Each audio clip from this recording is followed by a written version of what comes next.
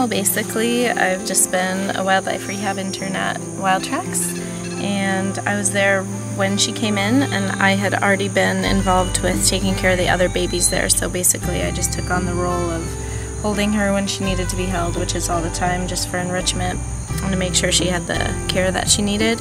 And then it kind of just blossomed into dealing with the fundraising and publicity and trying to figure out a way to get her the surgeon that we needed, and it finally all is coming together. Okay, I'm Adolf Maas. I'm down here from Seattle. I'm a veterinarian specializing, actually my specialty is reptile medicine and surgery, herpetological medicine, but I have a lot of experience with zoological animals. I'm in an exotic animal practice, and I'm down here today to try and put together Izzie's arm again. It was shot, I guess, about a month ago, and it hasn't healed, and so we're going to install some implants to lock it together and get her so she can be back to 100%.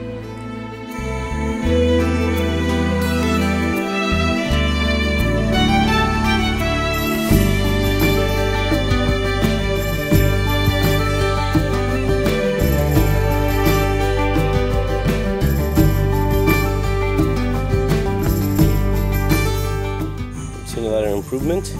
Yes, her tail has improved 100% from what it was. She wasn't using it at all.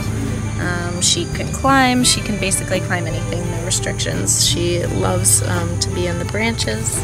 She loves to be anywhere up high.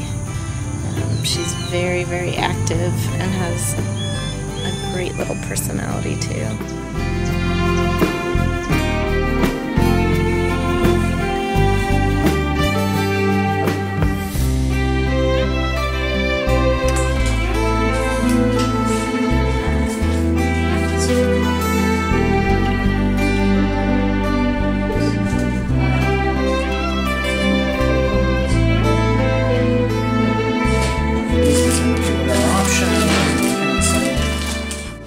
The best option is going to be to plate it. That way it's all internal, there's nothing hanging out, and you probably get the best compression and best stability. You can recheck the x-rays in a year or two, kind of see how it's going on.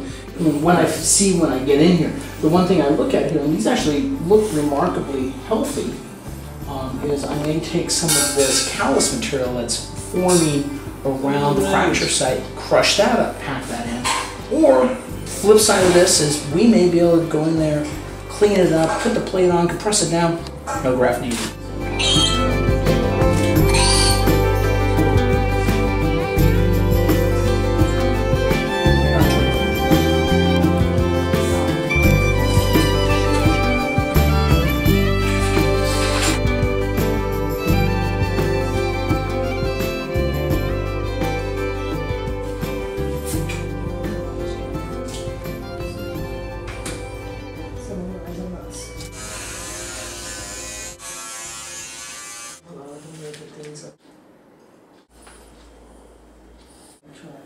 How do you stretch?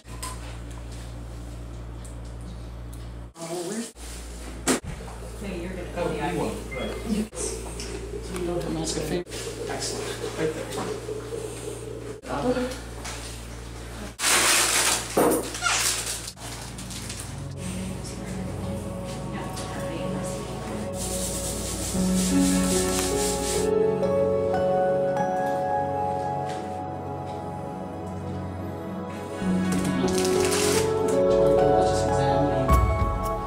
Nice healthy reaction. The good thing I'm seeing here is I don't see any infection.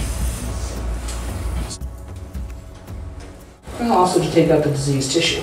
It's damaged, disease, old infection, what have you. So we got some, see these fragments here, they're coming out really easy. These are ones that probably were just sitting there. Oh yeah, absolutely. Yeah. It looks like a classic bullet wound. See, that's the way it's supposed to sound. That means I get down to nice healthy tissue.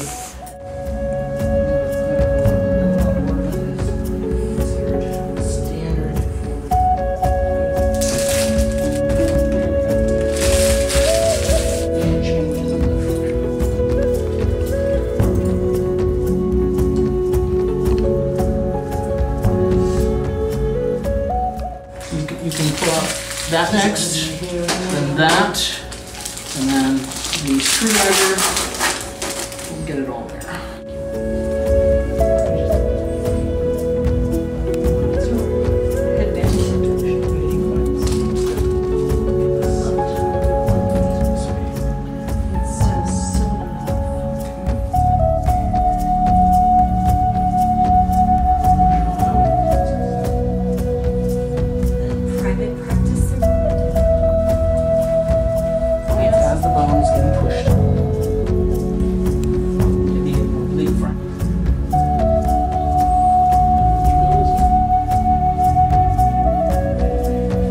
So, last thing I'm going to do for good measure is, could you grab me some cerclage wire?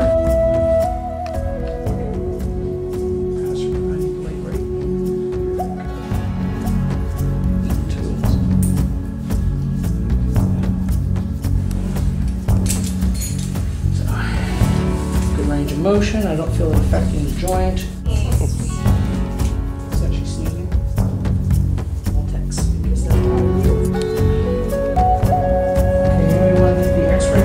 Processor warmed up and running.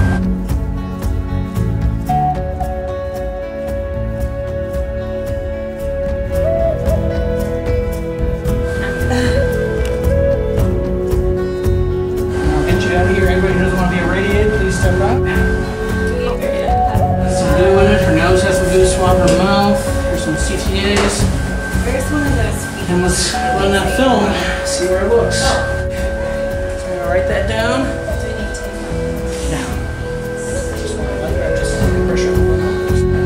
I kind of like fresh over brains. It takes an effort of everybody, not just me. Should be about that. It's gonna be so